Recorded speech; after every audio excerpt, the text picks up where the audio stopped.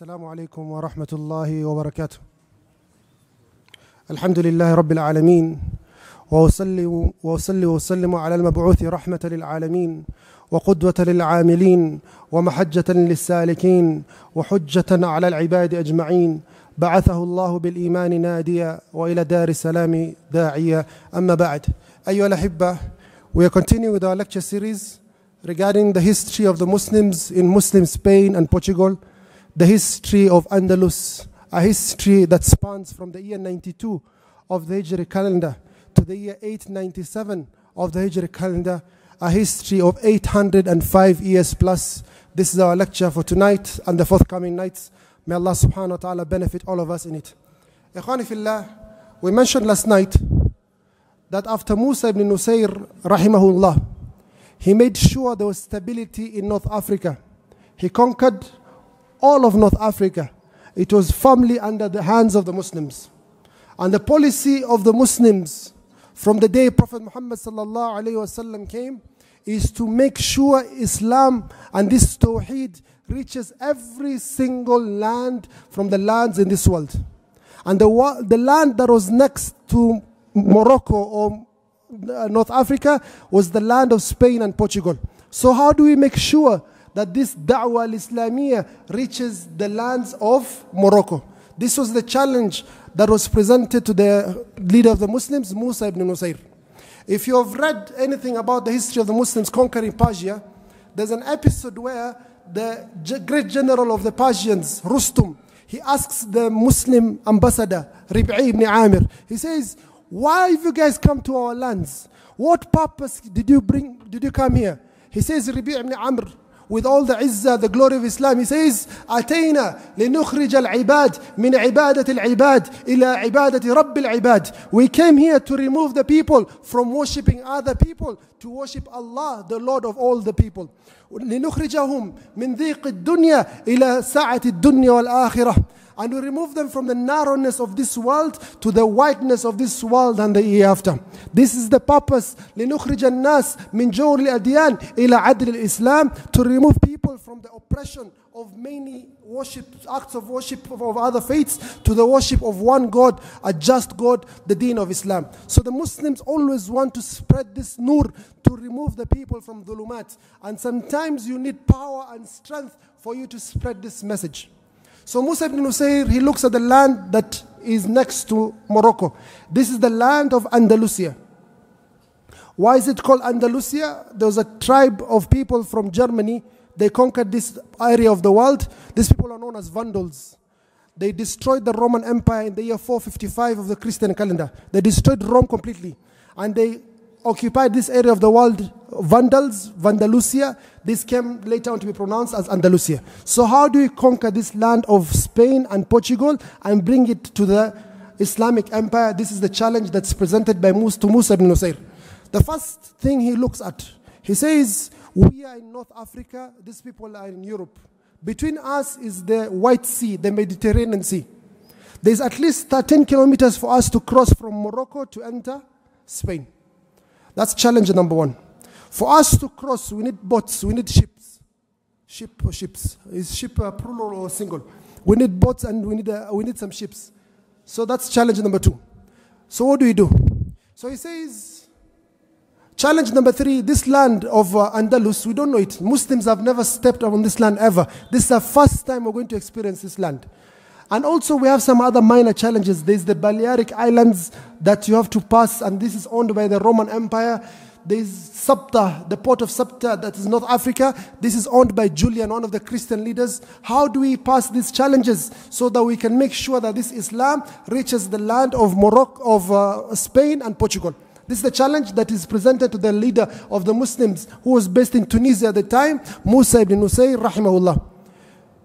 Alhamdulillah, sometimes Allah subhanahu wa ta'ala, you plan, then Allah subhanahu wa ta'ala brings for you whatever, even more than you expect. His general, Tariq ibn Ziyad, was in a port city of Tangier. So he's sitting in Tangier, then he hears that an ambassador from Julian, the leader of Sabta, the Christian leader, has come to visit him. What does this Christian want? Okay, welcome him. The Christian says, my leader Julian offers you the following offer. Number one, he's going to hand over to you the port city of Sabta. That is in Morocco. For you to conquer Andalus, you need this port city. He's going to hand it over to you. He's going to surrender it fully to your rulership. Number two, you need ship. He's going to give you all the boats and the ships that you require for you to enter Spain. And number three, he's going to explain to you the entire geography, the history, the general knowledge or the knowledge required for you to sufficiently conquer this land of Andalus. Subhanallah. وَمَا يَعْلَمُ جُنُودَ رَبِّكَ إِلَّا هُ. Sometimes Allah subhanahu wa ta'ala brings to you something when you have not even expected. So this news makes Tariq ibn Ziyad very happy.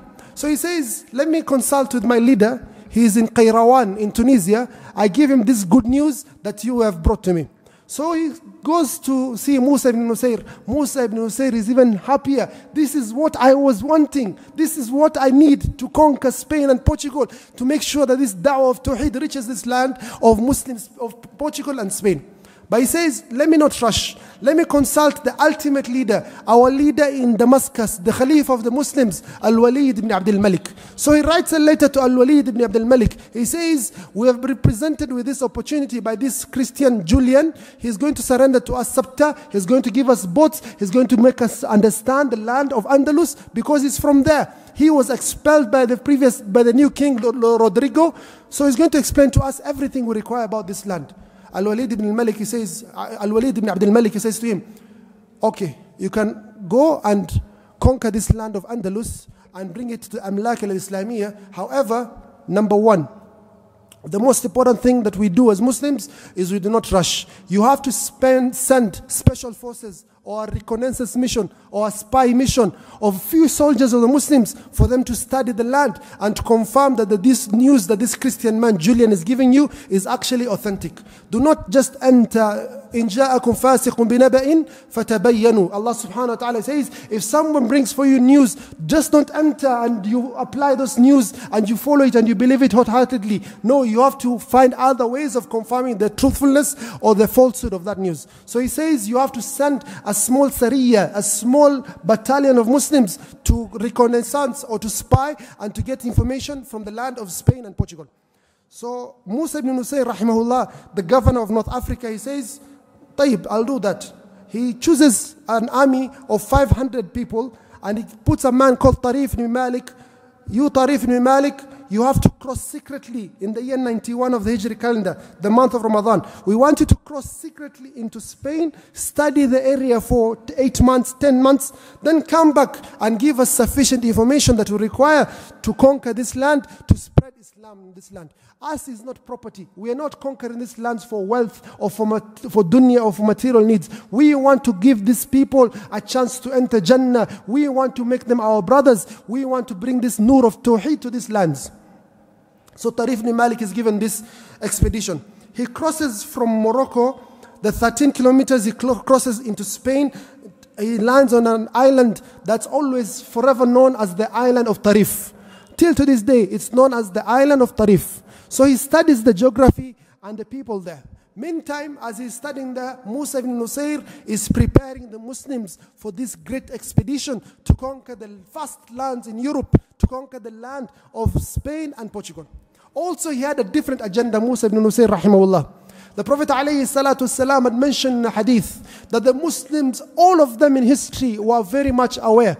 The Prophet ﷺ, he said to the Muslims, لا تفتحن قسطنطينية فلا نعم الأمير أميرها ولا نعم الجيش ذلك الجيش. O Muslims, you shall conquer the city of Constantinople. You shall conquer the city of Istanbul. A blessed army is the army that conquers that city. And a blessed leader is the leader that conquers that city. So this hadith was very popular amongst the Muslims. Even if it has some issues with its narration, with its chain of narration, all the Muslims, the Mujahideen, the Sahaba, they knew this hadith. Amongst them Abu Ayyub al-Ansari, Yazid ibn Muawiyah. So many Muslims tried conquering this city from the east, but they're not successful. So Musa ibn Nusayr rahimahullah, he says, the Muslims are not successful to conquer it from the side of Asia. Let us try conquering the longer side from Europe. I want to conquer Spain, Portugal, then I conquer France, then Germany. I go around, I go Hungary, all the way until I reach the land of Constantinople from the west, so that I get that bishara, that glad tidings that the Prophet ﷺ had mentioned. So he sends the army of Tarif ibn Malik to investigate this land. Meantime, he is forming a very large army. How large is the army that he forms? We'll see that. When Tarif ibn Malik comes back in the year 92 of the Hijri calendar, Musa ibn Nusayr is ready for the news. He's given the news, he's told, this place is ready. Rodrigo is the leader of Spain, but they're not quite together because he killed the former king. He is very oppressive. He charges people too many taxes. He oppresses them. He enslaves them. There is a class culture in Europe. People are illiterate. They don't know about tahara. They don't take showers for years. They eat najasa. They ban the children, the women, the wives of the man who died. So much munkarat and darkness in this area of the world that in the history it's known as the Dark Ages. So he says, come and save this land and bring Tawheed to it. He says, Alhamdulillah.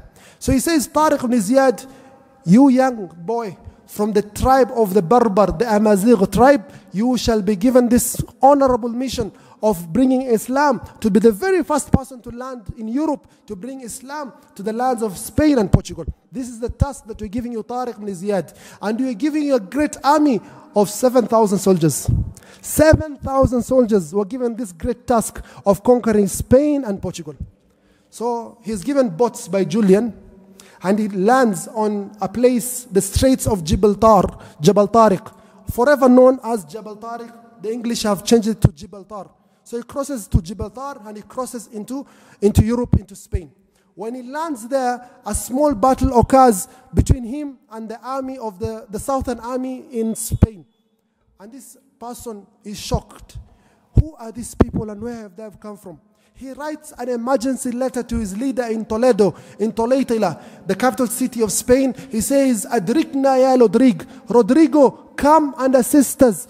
لقد نزل بنا قوم لا ندري أهم من السماء أو من الأرض. People have come to us to attack us. We do not know where they're from. Are they from the heavens? Are they from the earth? These are not people we understand. قوام الليل. At night they're like monks. They perform قيام الليل. During the day they are shidda. They are so brave. Even if they're few in number, very brave. We do not know these people. Are they from the heavens or are they from this earth? We do not understand. Come and assist us, Rodrigo. So the Muslims defeated this small battalion of the Southern Army of Spain, and they enter Spain. Then Tariq ibn Ziyad hears the frightening news that Rodrigo has prepared a great army to meet this army. He's prepared an army of 100,000 soldiers from the soldiers of Spain and Portugal to finish off this Muslim army. 100,000 versus 7,000. This mathematics does not make sense. So he says, this is not easy for us. Let me write a letter to my immediate boss in Qayrawan in Tunisia, asking for more assistance. So he sends a letter to Musa ibn Nusayr. He says, Musa ibn Nusayr, al-madad, give us assistance. How much assistance did he give? Musa ibn Nusayr, he sends to him an army of 5,000 soldiers, only 5,000. So the Muslim army is 12,000 in number, versus the Portuguese and the Spaniards, 100,000 on one side.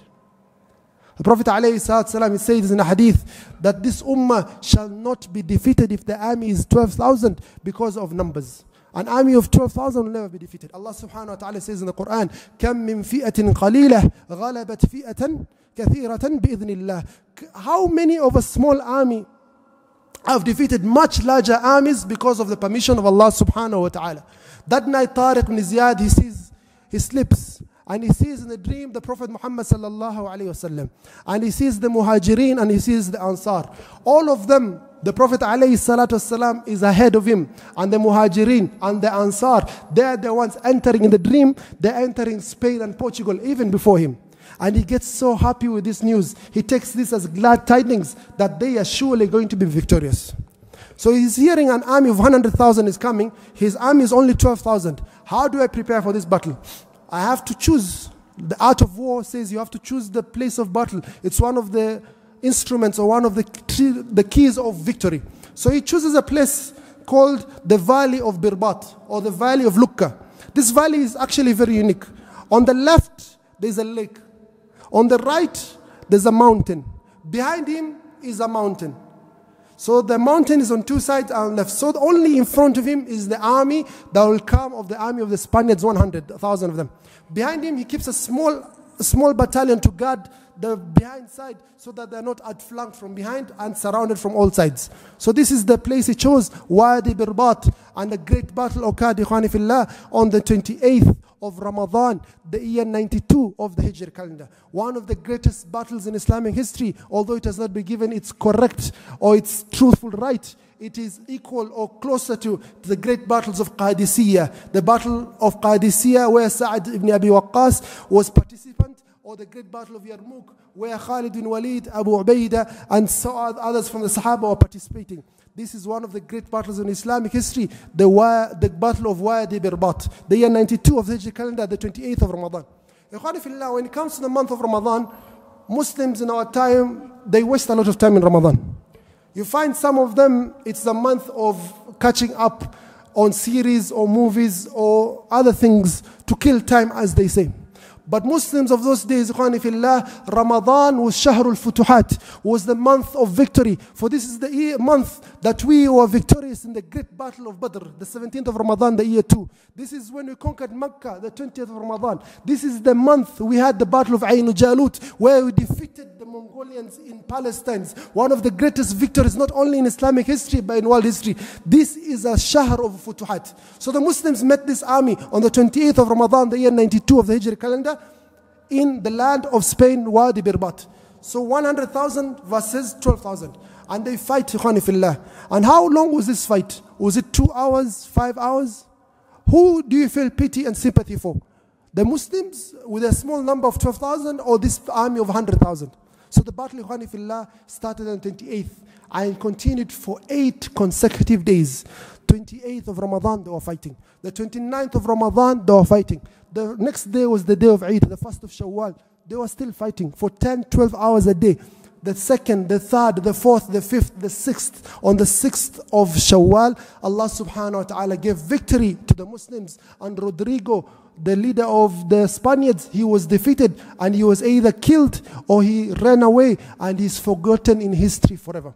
This is the great victory that the Muslims experienced in the valley of Birbat that occurred from the 28th of Ramadan, the year 92 of the Hijri calendar, to the 6th of Shawwal.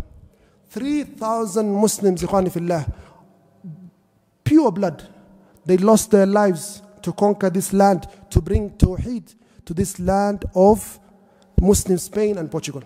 Thereafter, Tariq ibn Ziyad, rahimahullah, this news especially, it made the Europeans astounded. They were so shocked. How does an army of 12,000 defeat a great army of 100,000? And from the fictional stories that you might have heard, is that they started making up excuses. They said, you know, these Muslims, they had no choice except to fight like that. Why? Because when Tariq ibn Ziyad landed in Spain, he made sure that all the boats were burnt. And he told the Muslims, oh Muslim army, before you are the Spaniards, behind you there is the Mediterranean Sea. I have burnt all the boats. There's no boats or ship for you guys to run away. This is the European version of the events. That the Muslims are so cowardly, they need such a way of motivation. They have their boats to be burnt, but that's not the motivation. Our motivation is the Quran of Allah subhanahu wa ta'ala. Our motivation is the Sunnah of the Prophet alayhi salatu salam. Our motivation is to bring the light of Tawheed to you people of Europe. That is our only motivation. We did not come here because of dunya. We came here for Allah subhanahu wa ta'ala. So this news is fake news. The Muslims did not burn any boats. And why will they burn these boats? And it was not their property. This was the property of Julian, the Christian leader of Sabta. It was not the property of the Muslims. So this did not happen. So the Muslims were victorious in Wadi Birbat. And thereafter, Tariq ibn Ziyad, he says, let me go to the next city. And you shall notice the names of this city if you watch football, the La Liga, all these cities, all the football teams in the La Liga, all these were cities of Muslims. So the Muslims, the first city they conquer is the city of Sevilla. You've heard of Sevilla, Ishbiliya. You've all heard of it. So they conquer this city of Sevilla, Ishbiliya. This is a city that's heavily fortified. They come to the city and they tell the people of the city, you have 3 conditions. We Muslims give you only 3 conditions. Accept Islam, you are our brothers, you are our sisters, no harm will befall you. Option number 2, if you don't want to accept Islam, la ikraha fi din, you remain upon your Christianity. But every man that is of fighting age has to pay 1 dinar tax as jizya every year. Hatta yu'tul jizyata an yadin wa hum saghirun. If you don't accept this second condition, then we have to fight. So the people of Ishbilia, they looked at the oppression of Rodrigo, and they looked at this army of Muslims. These people, are they from the heavens? Where are they from? Are they shayateen? Who are these angels or shayateen? We don't understand them. So he said, let us open our gates to these Muslims. And they surrendered and they welcomed the Muslims to the land of Sevilla, of Ishbilia. Tariq ibn Ziyad, he looks at the state of Spain and he says, this land is very easy to conquer for now. If we wait longer, it might not be as easy as now. The morale of these people is completely broken. Let me continue conquering. So he says to the Muslims, I divide you into 3-4 groups. One group, 500 to 700 soldiers, go to Cordoba, one of the greatest cities in Islamic history. Conquer Cordoba. Another army, go conquer Murcia. Another go conquer Granada. So the Muslim 3 armies, they go set out 700 soldiers. If you know Cordoba, this Cordoba became one of the greatest Islamic cities, equal to Baghdad. Baghdad is the capital of the Islamic State in the east. Cordoba is the capital of Andalus later on. It was only conquered by 700 Muslims. Granada, the last area that Muslims owned in Spain, were conquered only by 700 people. Murcia, 700 soldiers. So the Muslims thereafter, they set out and they conquered the city of Jayyan. Tariq ibn Ziyad was probably told by Musa ibn Nusayr, do not pass Jayyan. I, as Musa ibn Nusayr, I have experience in North Africa. I was mentioned yesterday, Uqba ibn Nafi', when he conquered North Africa, he was conquering very quickly. But there was no stability. Every time he conquers, they lose lands and they are attacked from behind. So you Muslims, do not conquer Spain very quickly. You might be surrounded again once you continue with this victory. But Tariq ibn Ziyad, he looks at the state of Spain and he sees that things are very easy. So after conquering Jayyan, he goes to the middle of Spain and conquers the greatest city at the time, the capital city of Spain, Toledo. The city of Toledo, which is in Arabic, Tulaytila. He conquers this city that is completely fortified. Mountains and mountains and mountains and a fortress in front of it. It is not easy to conquer this city. He conquers it and they open the doors to him and he becomes the leader of the Muslims in Tulaytila. When Musa ibn Nusayr had this news, he was not impressed. And he sent an emergency letter to Tariq ibn Ziyad. Stay where you are. I am not happy with what you have done. Some people might think that this is jealousy. But this is not jealousy or anything of that sort.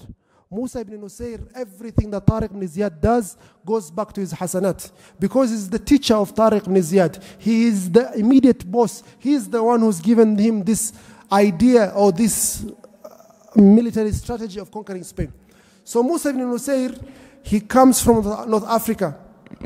He brings also more army. The Muslim army, as we said, there was 12,000, but 3,000 lost their lives. How many left? 9,000 are left. So Musa ibn Nusayr, he lands on Spain to also assist the Muslims. When he lands on Spain, he discovered his fear was indeed true. The Muslims of Sevilla, the Christians of Sevilla, Ishbilia, they broke their treaty.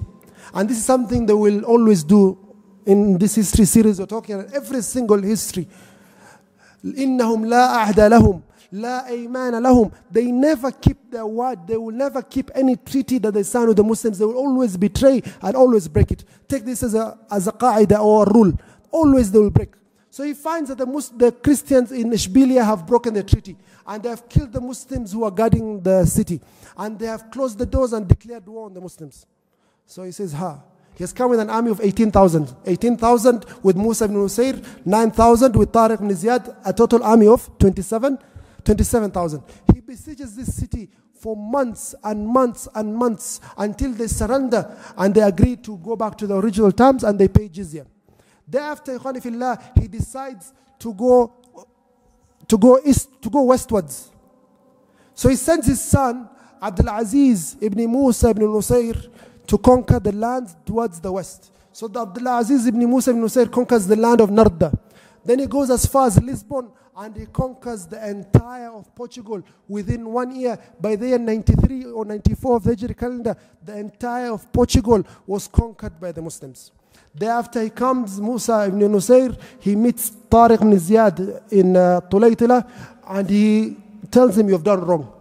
You have kept the Muslims under a great threat by rushing towards conquering all these cities.